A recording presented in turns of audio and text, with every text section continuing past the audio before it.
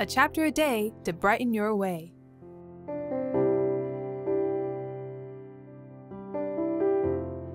We step forward for the sake of love. Hello friends, let us read the Bible together. Today we'll be reading Esther Chapter 4. In the previous chapter, we read that Mordecai's unwillingness to bow down to Haman, the chief minister to the king of Persia, caused Haman to hold a grudge. He wanted to get rid of not only Mordecai, but also all the innocent Jews in Persia. Now, the sad news had spread throughout the provinces, and all the Jews were terrified and grief-stricken.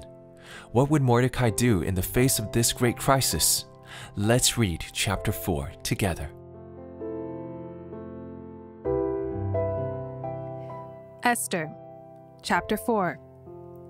When Mordecai learned all that had been done, Mordecai tore his clothes and put on sackcloth and ashes, and went out into the midst of the city, and he cried out with a loud and bitter cry. He went up to the entrance of the king's gate, for no one was allowed to enter the king's gate clothed in sackcloth. And in every province, wherever the king's command and his decree reached, there was great mourning among the Jews, with fasting and weeping and lamenting, and many of them lay in sackcloth and ashes. When Esther's young woman and her eunuchs came and told her, the queen was deeply distressed. She sent garments to clothe Mordecai, so that he might take off his sackcloth, but he would not accept them. Then Esther called for Hathach, one of the king's eunuchs, who had been appointed to attend her, and ordered him to go to Mordecai to learn what this was and why it was. Hathach went out to Mordecai in the open square of the city in front of the king's gate, and Mordecai told him all that had happened to him, and the exact sum of money that Haman had promised to pay into the king's treasuries for the destruction of the Jews.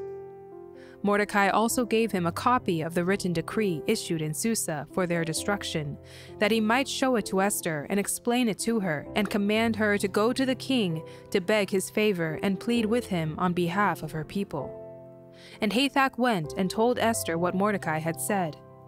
Then Esther spoke to Hathach and commanded him to go to Mordecai and say, "All the king's servants and the people of the king's provinces know that if any man or woman goes to the king inside the inner court without being called, there is but one law, to be put to death, except the one to whom the king holds out the golden scepter so that he may live.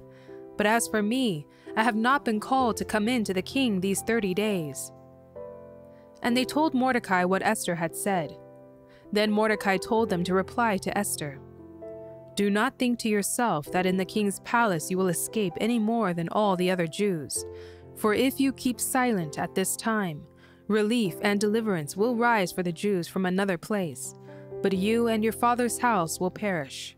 And who knows whether you have not come to the kingdom for such a time as this?" Then Esther told them to reply to Mordecai, "Go, gather all the Jews to be found in Susa, and hold a fast on my behalf, and do not eat or drink for 3 days, night or day. I and my young woman will also fast as you do. Then I will go to the king, though it is against the law, and if I perish, I perish." Mordecai then went away and did everything as Esther had ordered him. At the time, no one was allowed to appear before the king without his order.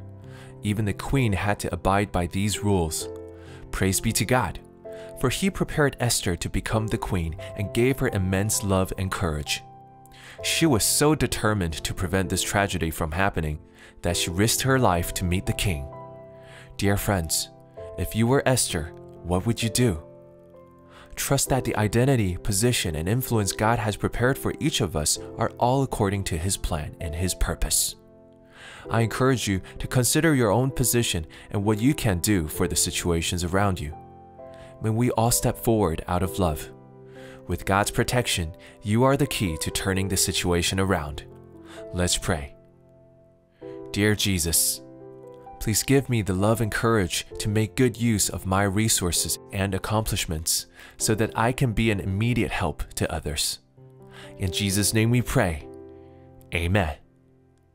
A chapter a day to brighten your way. See you tomorrow. Jesus loves you and I love you too.